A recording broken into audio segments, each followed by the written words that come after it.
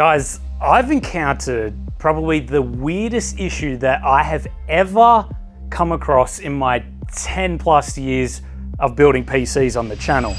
You know, it's not often we get to build a PC from the typical black or white color scheme, but today we get to play around with Thermaltake's brand new hydrangea line of products. That's right, we have blue RAM, blue case, blue fans, and we get to have some fun with PNY's brand new XLR8 GPU. This is the 4080 Super, so it's gonna be an awesome little system. Let's get building. So for our case today, we're going with the View 270 TG ARGB case, of course in the hydrangea blue. I'm actually really looking forward to building it inside of this. Very unique color scheme that we're going for as well. And also a pretty unique layout. You can see that the whole power supply shroud is breathable. We've got all of these little holes all the way around. Up the top, we can fit a 360mm radiator or 3 120mm fans, or you can fit 2 140mm fans up the top there. Beside the motherboard tray, we also have compatibility for 2 120mm fans, or you can fit a 240mm radiator. And at the rear, we can also fit a 120mm fan or a 120mm radiator. And you may notice that it also has that tempered glass design that wraps around the front and the side of the case, so you've got full viewing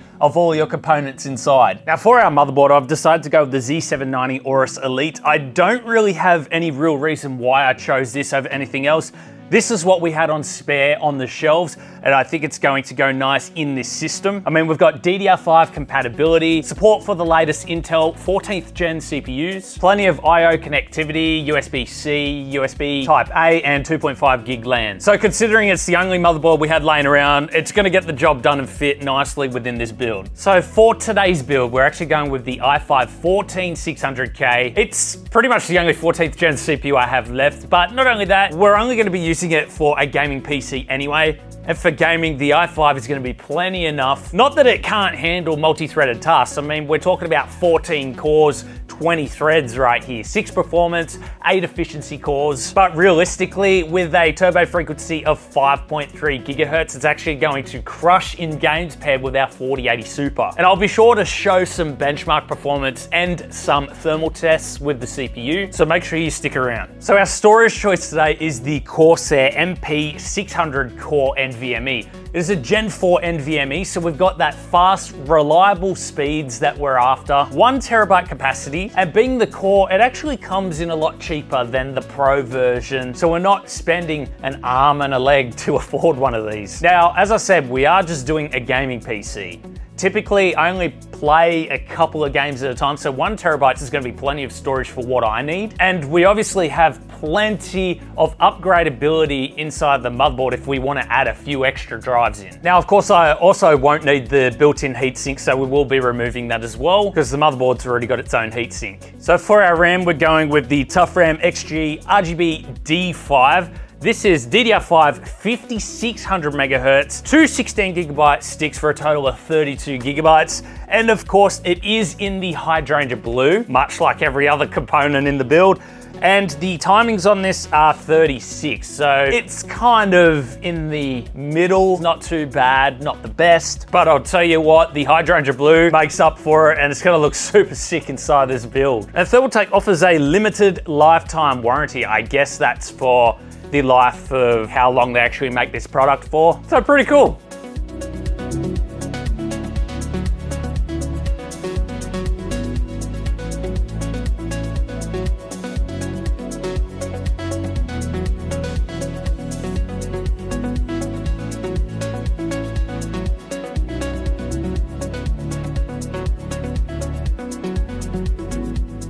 Now for our CPU cooler, we're going with the TH360 V2. This is a 360mm radiator. Again, in the hydrangea blue, comes with the 3 fans as well. We've got a copper cooling plate and also a built-in 2.1-inch LCD screen where we can display things like our favorite GIFs, the temperature, our clock speeds, and various other information to keep an eye on our system. I mean, even the fins of the radiator are in that hydrangea blue color, they're not actually black. So I'm very interested in how they achieved all of that and what the cooling is like with this AIO cooler.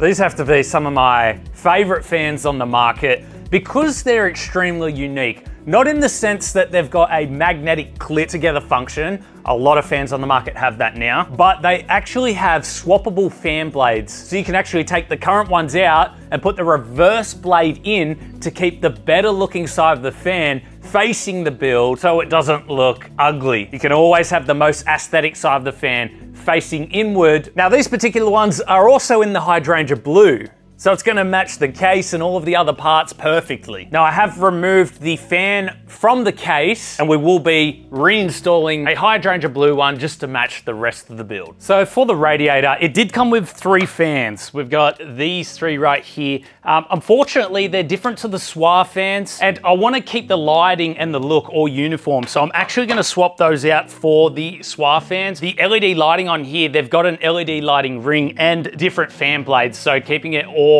uniform is gonna look better in the overall look, I think. So we'll go ahead and we'll get these ones installed instead. Oh, one last thing. These fans also have their own dedicated power and RGB, whereas these ones, they clip together and we're gonna have one cable coming off of them. So it's also better for cable management.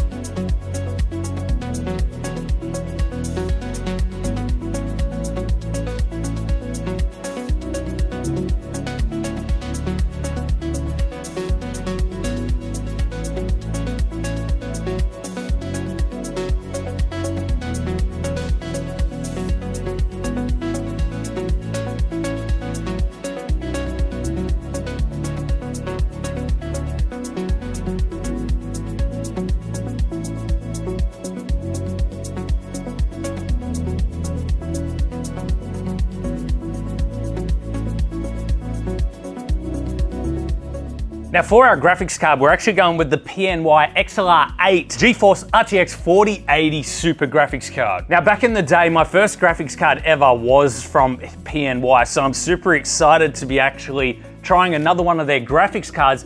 Not only that, but it's a 4080 Super. We don't really have any Super cards on hand, so it's gonna be cool to test this out and see where it lies between the 4080 Ti and the regular 4080. So I'll be sure to get some benchmarks for you guys. And I'm also curious how the triple fan cooler design will perform, so we'll get some temperatures for you guys as well. I'd be super interested to see how the DLSS 3 performance is as well and how it looks visually in game. It also has 16 gigabytes of GDDR6 memory. And I believe that this one also has a factory OC or overclock. So this one's gonna be fun to play with. So today we're going with our Tough Power 1200 watt power supply from Thermaltake. This is pretty much what we had laying on the shelves. I'm not gonna go out and fork out some extra money considering we've already got the power supply there. I always reuse my parts. Now, with that being said, for a 4080 Super system, the minimum requirement is around 750 watts, but realistically, you want a bit of headroom. So anywhere from like 800 to 850 watts, I would suggest for your system. But hey, this power supply is gonna give us plenty of juice, especially for next generation cards, so we'll be able to keep the power supply and not have to upgrade if they're that power hungry.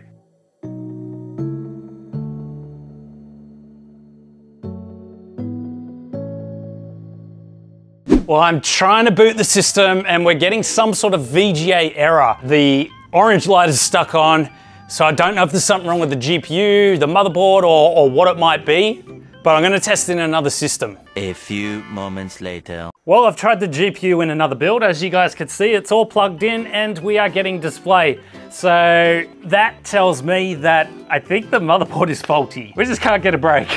So yeah, I'm gonna have to swap out the motherboard. We'll see what else we have on the shelves. Then we can finally test some gameplay and see how it performs. Later. Guys, I've encountered probably the weirdest issue that I have ever come across in my 10 plus years of building PCs on the channel. We've tried 2 Aorus motherboards. So we've got the white version of the Elite AX in there, the Z790. We also tried the black version and we're getting the exact same issues. We've tried different cables, different power supplies, different CPUs, different RAM, different everything. The fix that I found, I have all of the exact same components out of this build plugged in. The only difference is a different motherboard. This one is an MSI motherboard. And you know what? It works. Just because I have an MSI motherboard. It's almost like the GPU doesn't play well with Aorus motherboards or something like that. I still don't know what the exact issue is, but it works in the MSI motherboard. It works in my other motherboard in that computer, but for some reason, it doesn't like the two Aorus Elite motherboards. I don't know, that's beyond me, guys. If you have any thoughts, leave them in the comments for me, and I'll do some further testing. Day 2. All right, it's a new day. We are now going with the Z790 Apex. If I hit the start button here, we'll see if we can get something on screen from this. Like, this whole setup is exactly what is going into the case. There's nothing different about it. So if it works outside of here and doesn't work inside of there, I feel like there's some sort of short or something happening. I'm not too sure what's going on, but hopefully we can get it to work. And there we go. So we've got display output. So now we'll go ahead and chuck all of this into the build, and after at least 5 or 6 motherboards, hopefully we have a PC that works. Eventually. Let's go. We finally got it to boot up. Something is not playing nice. I don't know why 5 motherboards don't work. And then this motherboard over in our PC in the background does work. We had our MSI motherboard work, and now we've got our Asus motherboard working. There's something not playing right there. There's still something wrong. I don't know what it is. Let me know in the comments if you have any idea, guys. So starting off our benchmarks with a game which will really push the GPU hard. Cyberpunk 2077 4K Ultra settings. On average, we're achieving around 67 FPS. I did see anywhere between 55 to 90, depending on where we were looking on the map and what is visually happening on screen. CPU sat around 47 degrees, while the GPU was around 58 degrees. PUBG 4K Ultra I wanted to include because I know a few more people play it and it's an all-round game. The FPS drastically changes depending on where you are on the map. I could be in the 300s indoors and 200s outdoors. I'd say on average we're achieving 250 FPS with a CPU temperature of 47 degrees Celsius and a GPU temperature of 59 degrees. And now, for the final B-roll.